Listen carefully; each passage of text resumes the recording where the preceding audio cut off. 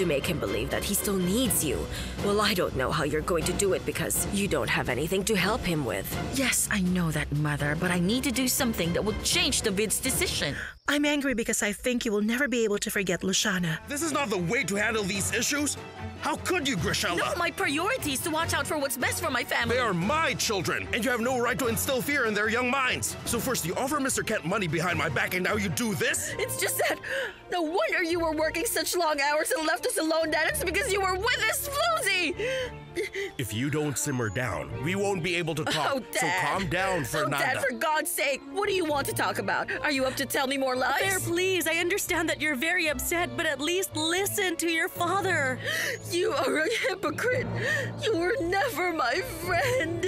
Never. Along Came Love, from Thursday to Friday at 1950 CAT, exclusively on StarTimes Novela E.